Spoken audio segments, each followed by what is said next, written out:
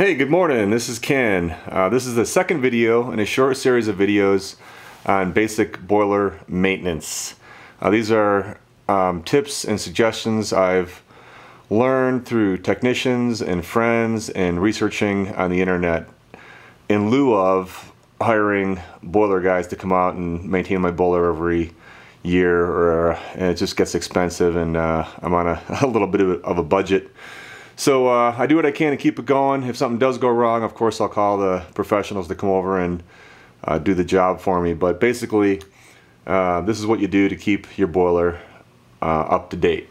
So, for example, last night I had the boiler on, and it was keeping the house warm, and this morning the water is a little bit warm in the boiler. It's not boiling, so it's a good time to drain the water from the boiler.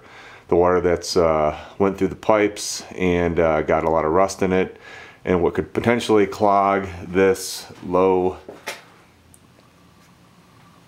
water cutout. So this handle controls the valve to the low water cutout. So I'm going to go ahead and put this valve in the up position, opening the valve, and the water, which should be dirty, is going to come out here.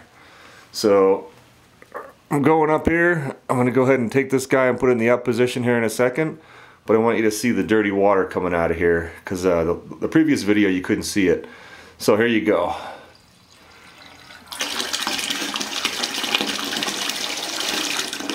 There it is. Man, there's not much. I guess that's good. So the valve is closed. A couple things I learned from since the last video I had is the water level in the boiler.